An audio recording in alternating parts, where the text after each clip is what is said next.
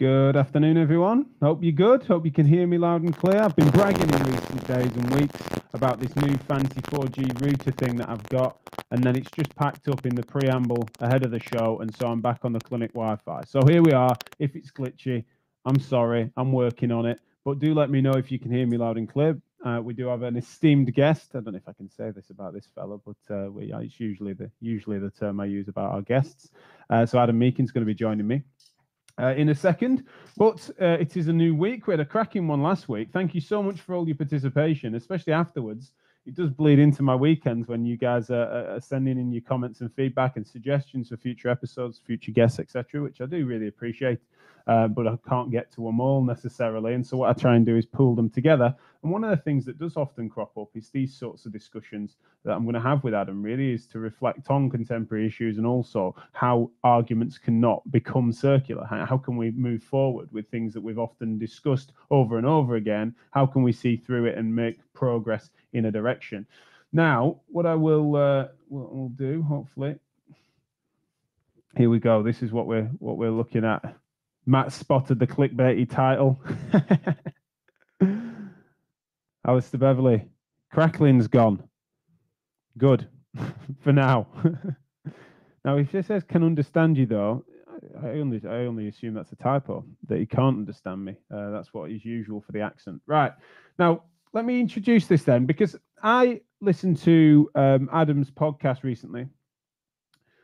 He does a NAF podcast extrasode. I think I've got the play on words right there. And he read out a blog from years ago. Now, I think he's got his timestamps wrong because he reckons it's like 2014. I don't think it's that long ago. It makes me feel old.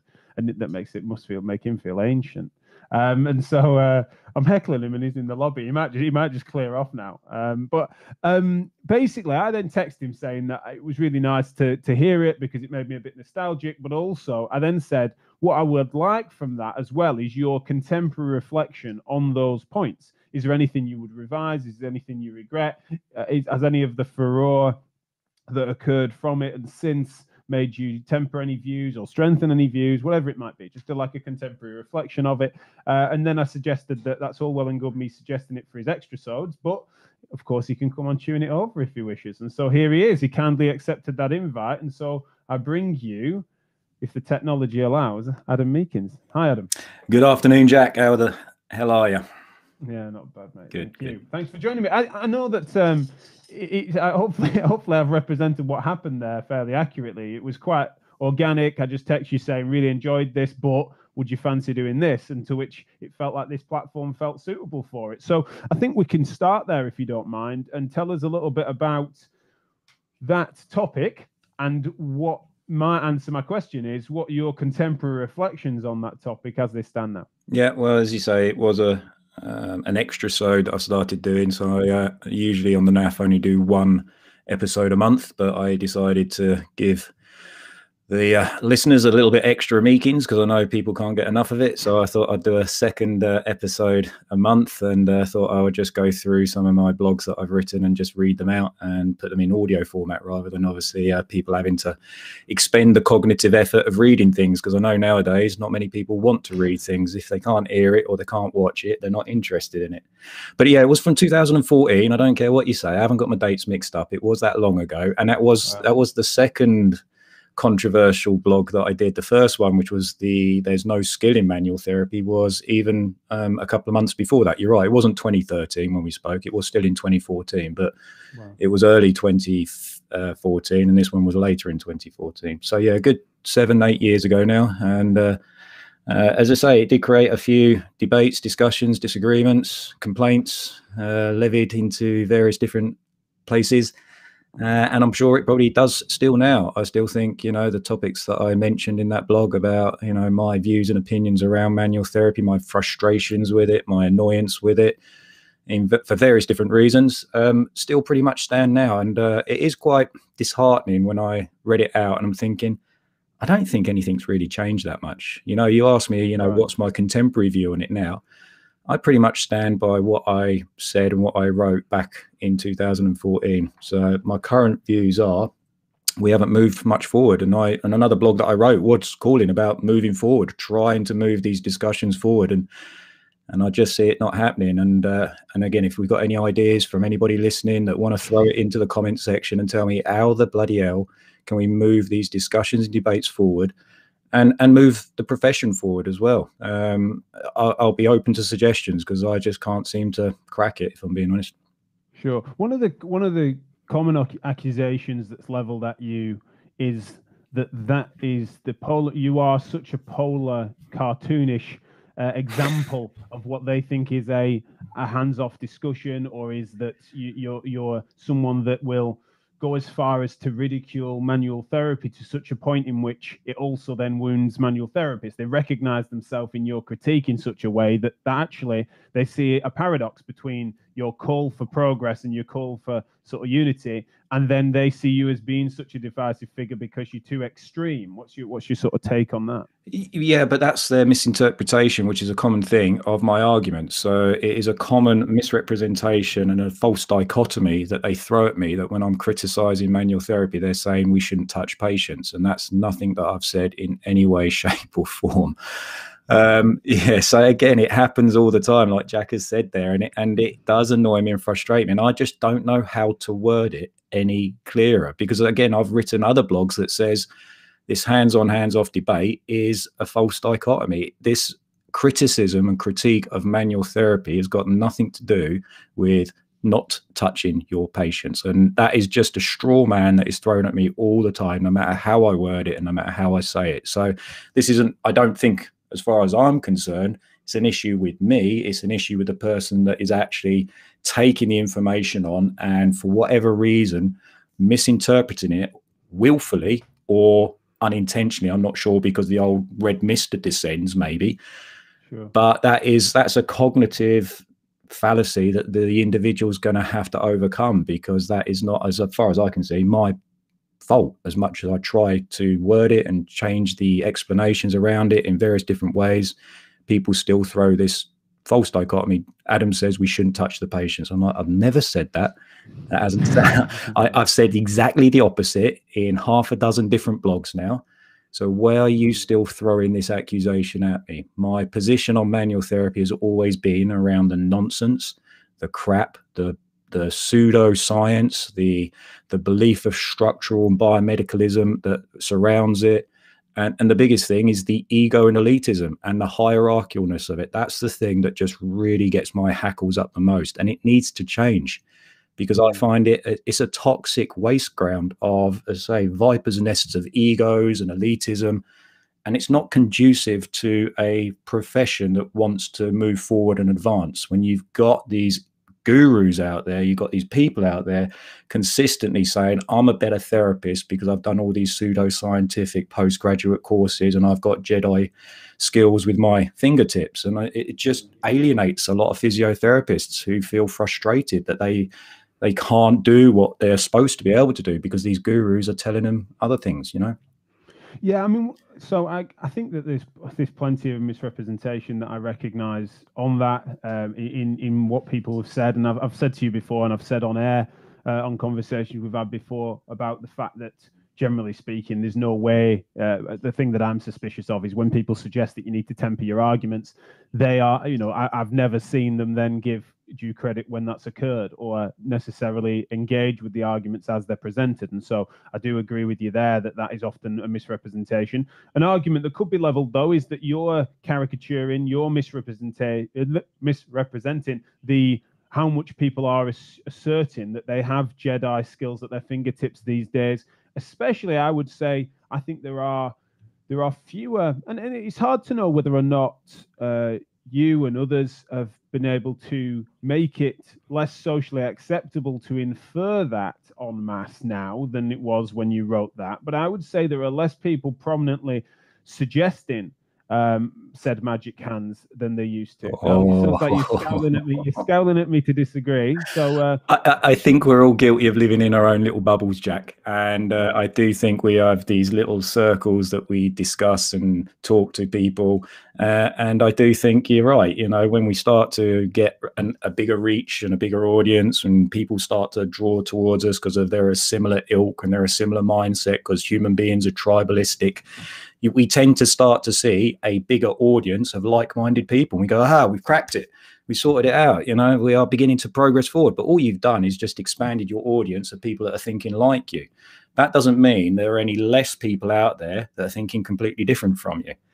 So I see the same thing I thought myself. But again, just go on social media and just spend 5 minutes on Instagram. Have a look at some of the comments in my posts that I've posted out there. You'll see that the guruism and the beliefs about, you know, taking skill and needing to do all the manual therapy training, and it takes years and years of practice to perfect and dedicate before you can get these extrasensory palpatory skills, etc. It is still rife everywhere. I think, you see, I'm not disagreeing with that. Like, I'm not one that sort of infers that significant progress has been made on all these arguments necessarily. I just think that when years ago, we'd have a similar conversation and I'd grant you that. But now, when I think about your audience, I think about Physio Matters audience, I think about what Therapy Live did in moving tens of thousands of people. Eventually, you run out of you've got to understand, though, that macro audience. Like, if you're lumping in every other personal trainer, and you're trying to go so international as to then broaden your base to then make sure that there's some people that are, you know, full of shit there. I think that, generally speaking, when you think about just how many people are engaging with more sensible materials and are engaging with these arguments more, I do think there has been progress. And I don't think I'm being blinded by my own echo chamber there, because if it is an echo chamber, that's one hell of a fucking huge chamber, right? It's like there's lots of people. I know the audience numbers, and I know that matters. It doesn't necessarily mean that everything's changed, but it does mean that the exposure for the opposing forces has definitely increased. Oh, you're right. There are more critics, there are more skeptics now than there ever has been, which is good. But I still think it pales into insignificant to the amount of people that are still promoting false narratives, pseudoscience out there. You only have to look outside of the world of physiotherapy to see that. Have a look at the anti-vaxxers, you know, have a look at that. There are more people now that are challenging anti-vaxxers, of course, but, you know, there are now, again, increasing amounts of anti-vaxxers because of the COVID virus. And it's the same within all sorts of areas of pseudoscience, within physiotherapy, healthcare, diet, nutrition, training, vaccines, etc.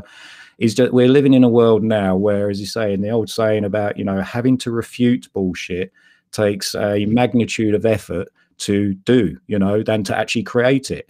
And so, you know, we need continued skeptics and critics to carry on building up. But I do think we are sometimes, you know, we're patting ourselves on the back, you know, and saying, good job, there's more of us going. And I'm like, great, yeah. Keep fucking going. Don't stop. Because that's the other thing I see. People are saying, well, you know, you keep doing this, you keep having the same conversation. I'm like, great, keep doing it. Keep doing it. Yeah. Do it more. Get more aggressive with it. Get a little bit more pushy with it, you know, because, and then try and get other people going with it as well, because it's just needed. On the numbers, though, that's a good example, right? So I'm not suggesting you can't find them. And the anti-vax crowd, it's far bigger than I'd like. But I would suggest that on that's a good example of how we know that the nation at large, there's plenty of polling data on this, and the uptake on the vaccine has been significant. And compared to most countries, we're doing really well for vaccine trust and sentiment there, right? So that's the sort of example I'm sort of meaning, is that, of course, you can find noisy examples, and then you can find skeptics needing to then critique that pretty sharply. But in the middle, you've got people that aren't asked enough either way, that have been moved somewhat gently, right? I'm not necessarily talking about someone that then becomes a vocal campaigner against said bullshit, but I'm just talking about the general Joe. I think that Joe Blogs, the mean, has moved. Okay.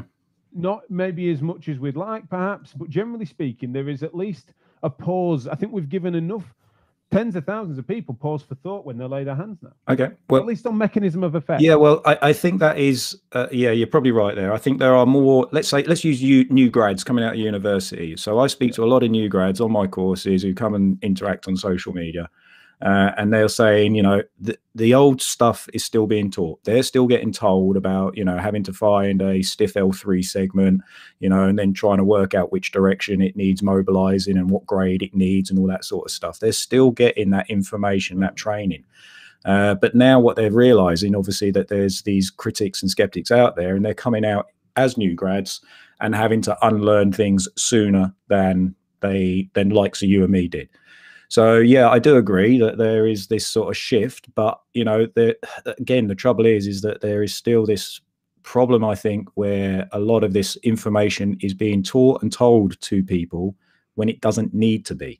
And therefore that is confusing and making things harder for the skeptics and critics. And that's why we're just going around in circles. So yeah, I agree, we're probably getting there sooner, but we're still just going and having the same conversation. Sure. Yeah, and I also really do agree that there's a really stubborn institutionalized model of that is incredibly wealthy, that is also got its roots in various different parts of the established order of things, that is therefore very stubborn and sticky, and I get that. But I suppose I'm pleased we do agree on generally the, you know, that next generation at least is giving more pause for thought. My ambition has always been to try and corrupt the youth, you know. So I do know changing beliefs and behaviors in somebody that's got them well established after 5, 10, 15 years of practice is unlikely to happen. I'm not saying it's impossible, it's just unlikely to happen.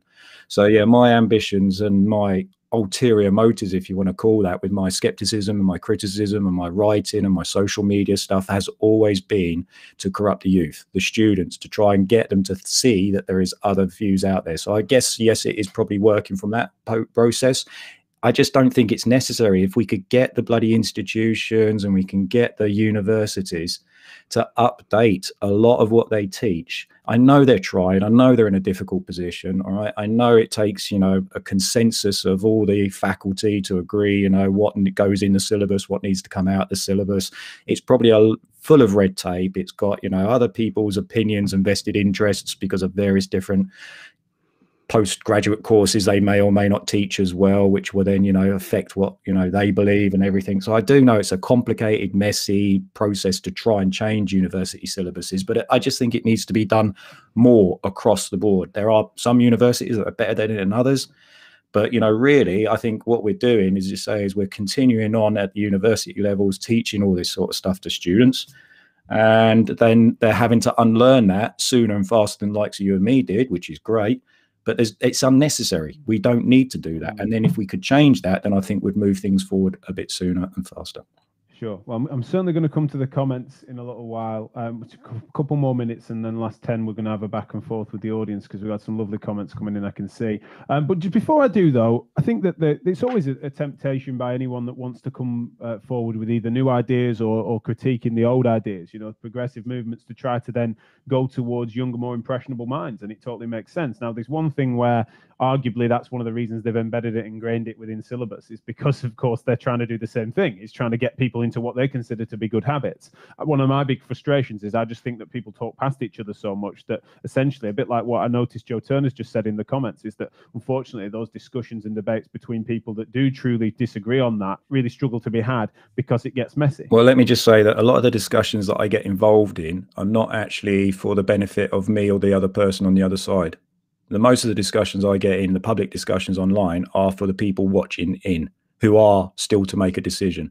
So I just want to put it out there that a lot of the stuff that I get involved in, which is a lot less than it used to be, because I am getting a bit fatigued with it all, if I'm being honest. But, you know, I very much know when I do engage with a die-hard manual therapist, and I am in the comment section in my blog, or I am on social media and having a discussion about the benefits and the utility and the effectiveness of dry needling or some other crappy passive treatment, I'm not doing it to change their mind, and I'm not doing it to change my mind. I'm doing it for the observer to make up their own mind. I want to put a stronger argument across. I want to try and not make as many logical fallacies or come across as much as a knobhead as the other person I'm in the discussion with. If I can convince someone through hearts and minds and science and logic, and they will then say, you know what, I think dry needling isn't all that clever because I just saw that discussion that Adam had with the dry needling advocate, I'm happy.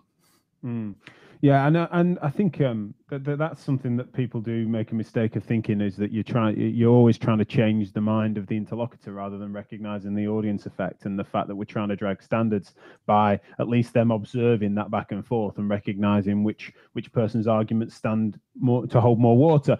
One other thing on that, though, with regards to the influence of the say new graduates. It's hard to always just say the youth because it's kind of the youth of our profession or industry rather than necessarily direct youth these days. But what I would say is that generally that argument, regardless of what the topic is often the vulnerability to it is that you're trying to, yes, they're impressionable minds, but they're also sometimes lacking in the life experience to recognize the pragmatics of things, right? So you end up in a situation where it becomes an academic argument or a theoretical argument that isn't necessarily having to stand the test of time practically. So in this instance, it's people that they may well recognize that actually manual therapy doesn't do what we used to think it does. It might suck. They might want to wear the t-shirt in their mind in terms of theory, but when it comes to in practice, the application of it, at least in a sensible and judicious way, of which many of, including myself, have then started to apply, is something that they struggle to engage with as much because they've not had that experience yet. And that doesn't just have to play into manual therapy, of course. If you try to ideologically influence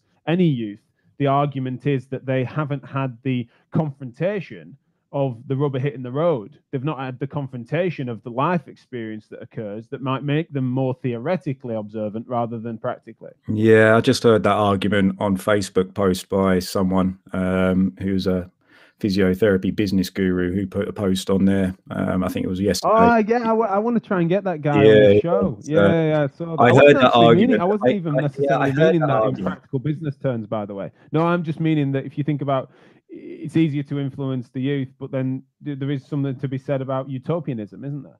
That's what I'm meaning. I know the video you're meaning, but I didn't mean that actually. Well, I was going to say, but I don't know about that, Jack. But the argument that you got to let a young physiotherapist make the same mistakes you made and I made because it is a rite of passage everyone goes through, I don't agree with. I think that's a nonsense. It's a fallacy. So the belief is that a physiotherapist has got to do 5 years at the front line in a physio mill, grinding it out. Seeing 20 patients a day, putting their hands on every patient before they are in a position to be able to make a decision for themselves. I'm like, that's absolute nonsense. No, they don't. They can make an informed, scientific, evidence-based reason based on, lots of sources of information as soon as they want. They don't have to have 5 years experience before they have got the right to make a decision of how they practice, in my opinion. No, fair enough. Now I'm just opening up the comment section, and it's kicking off a lot. I saw Bernadette Jones. I had got Adam completely wrong until now. See, it takes for me to tease out these variables to bring out the best in you, mate. You should have a weekly slot. I get that a lot, Bernadette. If it's any consolation, I get a lot. I'm just misunderstood. Yeah, but let's not feel too sorry for him. No, please don't. I'm not perfect in any way, shape, or form. No. Evie said people misrepresent your views on purpose when they don't like you and they're being a bit shite. Yeah, but again, that is humans. That's human nature. I've learned over the years that's what happens. And if I'm being honest, I've done that a couple of times. I've made that mistake, as well. It happens. Yeah, Anna Maria's comment here, of course, I adore, because it says, Jack Chew, totally agree that the mean has moved. So thank you, Anna. Matt Scarsbrook, her co-conspirator on the Massage Matters podcast, has said, does Adam think his approach to challenging these narratives results in a backfire effect where those who need to change dig their heels in rather than listen? Is there a need for more therapist-centered approach to this education style? So the backfire effect happens in all different ways. I've tried various different approaches. I've tried various different styles. And it's like, no matter how polite, how kind, how fluffy around the edges you are, you always get a backfire effect when you challenge beliefs and expectations. So I would say, yes, it probably is a little bit less of a backfire effect, but it's something that we have to recognize occurs when you are challenging beliefs, no matter how you present them. So I have realized that there is a middle ground here. If you're too hard, okay, and you're too aggressive and blunt and direct, yeah, that just creates huge amounts of backfire. If you're too polite and fluffy, the backfire effect is a little bit less, but nobody changes their bloody mind or opinion, or you're not heard. So it just gets lost into the ether. So you need a little bit of balance between the both. So I would say, yes, there is a role here for toning language and views and opinions down a little bit. At the end of the day, one of my sort of inspirational quotes I look to a lot of the time when it comes to disagreement is what Gandhi said. Honest disagreement is a good sign of progress, but you need to find that middle ground to connect with somebody to actually start the process of progress. It has to be honest. Absolutely. Absolutely. The core things that's really frustrating, that sometimes it's that ability to, like you said, the red mist needs to settle if it's there, in order for us to sort of make some progress. One of the things that I remember on a NAF podcast of yesteryear that Jack March and Rob Tyre of Physio Matters fame, they came on the show. And one of the points that they made there I thought was really interesting is that one of the things that kind of means that the sloganeering, the manual therapy sucks type stuff, or the sort of you being inferred to be a bit of a nihilist when fundamentally there's more nuance under your opinion than there is in part because the way that you define manual therapy doesn't involve saying getting hold of a limb in a professional manner and sort of giving the comfort and reassurance to put someone through range, for example, if they're being really, really limited with and tense through their hip, and you're sort of demonstrating to them that range of movement and going through that motion with them in a collaborative manner, you wouldn't consider that manual therapy. No. Why? Because that's sort of you've defined your own terms to suit your own narrative, haven't you? No, manual therapy is this formalized approach that says you have to do it in a specific format. So that is not manual. In your opinion? No, but that's what I was taught. That's what is still what is still being taught. Why do the modes still exist? Why do you have to push the C5 facet joint in the oblique direction towards the opposite eye when you're trying to do an HVLA? Why do you have to rub? You won't get me defending that. Why do you have to do transverse friction massages across in a transverse direction for 5 minutes?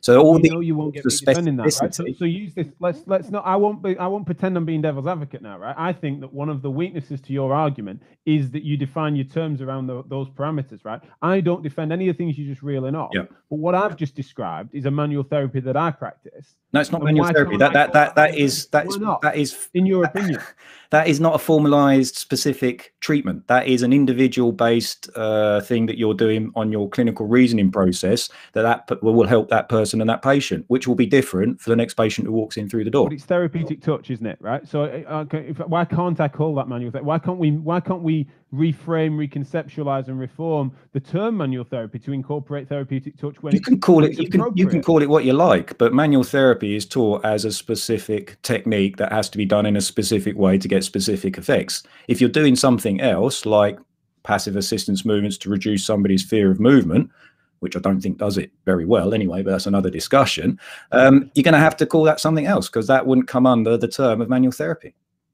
Yeah, I think that unfortunately, I think that's where there is a. I'm wrong. That's what you want to say? Well, I think you're wrong. No, I do. Well, I do think you're wrong, but I wasn't necessarily. Well, I think you're wrong as well. Yeah, exactly. It's good, but I don't mind that. But what I'm getting at is, I think it's a definition that's convenient. That I think the fact that you've parameterized what you're meaning by manual therapy, and then if I was doing it as a sleight of hand, saying, "Well, look at all this good stuff that actually I mean by it," I'm actually granting you that in the most part, manual therapy means what you're describing. However, I'm also meaning that given the infrastructures that exist and the way in which we can make progress, I think that one of the ways in which we can do that is to recognize that we don't have to throw out the baby with the bathwater, and that therapeutic touch can be a powerful thing done appropriately. And what I've just described there is an example that I would use and defend to high heaven the ability to use it in certain circumstances and contexts, because you're not inferring a mechanism of effect that's bullshit. You're not necessarily creating any passive dependence. You're doing it as a means of blurring the lines between assessment and treatment in a totally appropriate manner. Yeah, but you disagree. Yeah, I do disagree. I do disagree a lot. So again, Brilliant. you know, I think it all comes down to, you know, how much of it is needed. But again, that's another discussion as well. You know, do we actually need to do these things with our touch or therapeutic touch or our hands and manual therapy techniques as well? That's another discussion, but sure. Well, and that's one for another day, and that probably means I can bait you into more. One of the things that I definitely want to try and visit is see if I can get that Aussie. I don't know who that is, but it was an interesting video and stuff. And I think that there's, again, a misrepresentation in there, but there's a kernel of truth to the fact that there is something to be said about the societal expectation on what people come to when they want MSK therapy, right? That's an interesting conversation. So I'd like to have that with him, and potentially we can even get together as a threesome. That'd be fun. But thanks so much as ever for your time, mate. Really appreciate it. Talking of threesomes, that reminds me of you and Ben putting your fist in your mouth last Friday. Oh, that's brilliant. Someone go and watch the Better Clinician Project live stream that him and Ben did on Friday. It was a brilliant moment in which I got a chance to be the heckler for a change, which I really enjoyed. So innuendo anyway, bingo. It was innuendo bingo. Innuendo bingo. Right. we're out of time. Thank you so much to everyone that's commented. I'm definitely going to be visiting the comments afterwards, and we'll definitely draw on some of those threads and produce future episodes, of course. But unfortunately, we are out of time, and I've got to have my lunch. I'm starving. So I'll see you all later. Take care. See ya.